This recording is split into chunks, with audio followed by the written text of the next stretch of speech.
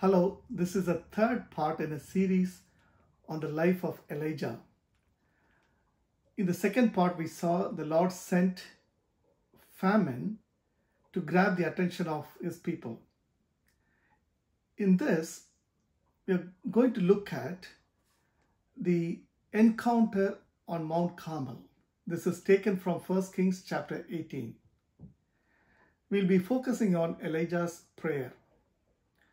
The Lord asked Elijah to present himself to Ahab, and when he met Ahab, he asked Ahab to gather all the prophets of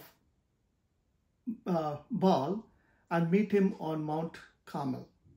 At Mount Carmel, he was greatly outnumbered.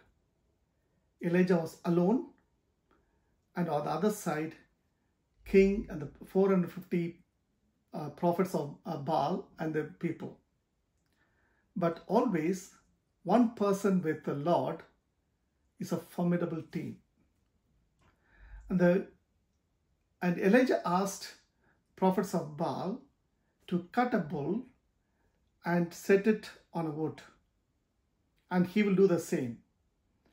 And they will pray to their god, Baal, and Elijah will pray to the Lord of Israel. And whoever answers by fire will prove to be the living God. Prophets of Baal went first. They cut themselves, danced and screamed and shouted till evening. There was no answer. At the time of evening sacrifice, Elijah took over and he prayed a short prayer. I'm going to read from chapter 18, verse 36 and 37. At the time of sacrifice, the prophet Elijah stepped forward and prayed, "O Lord, God of Abraham, Isaac, and Israel, let it be known today that you are God in Israel, and that I am your servant, and have done all these things at your command. Answer me, O Lord, answer me, so these people will know that you, O Lord, are God, and that you are turning their hearts back again." When he finished praying, as if the Lord was waiting for him to finish, the Lord sent fire from heaven, and it burnt the sacrifice, the wood, stones, soil, and it licked up the water. What a powerful expression of the Lord. Just want to pick up two things from there. One, Elijah appealed to the Lord of Abraham, Isaac, and Israel. He appealed to the God of the forefathers. He said, "Lord, my forefathers trusted in you, and I trust in you. You are the God of Abraham." The Lord was faithful in Abraham's life. He was faithful in his son Isaac's life, and he was faithful in his grandson Jacob's life. He is a God of generations. The generations, each generation, experienced God's faithfulness and providence and forgiveness. To that Elijah appealed. The God of Israel is a God of generation.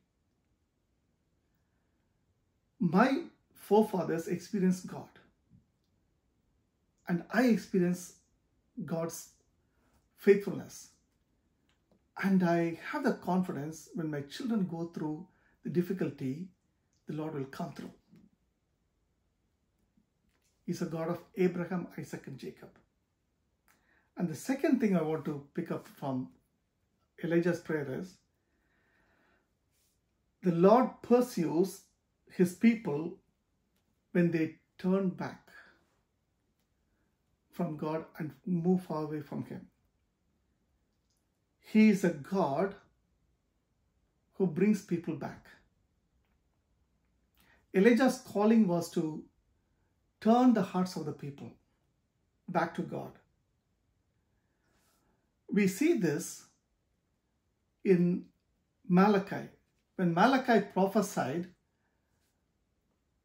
a forerunner to Messiah, he said, I'll send you a person who will prepare the way before the Lord, who will turn the hearts of the people towards God. And again, we see the same thing when the angel spoke to Zechariah about his son. The angel said, he was prophesying about John the Baptist. The angel said, your son would have the power and spirit of Elijah, and he would prepare the way for Messiah by turning the hearts of his people. God is in the business of turning people back to himself. Probably you're praying for a friend, you're praying for a loved one who went far away from the Lord. You have the confidence that the Lord will bring them back. Keep praying. The Lord brings back people. And when the Lord answered by fire, people fell down and worshiped God, saying, the Lord, He is God. The Lord, He is God. The Lord was proved to be a living God on Mount Carmel. But there was a problem. Between God and His people, there was Ahab and Jezebel. They opposed God and His plan. Elijah experienced success on Mount Carmel, but in front of them, he was so fearful. And in our next part, we'll be looking at the effect of fear on Elijah.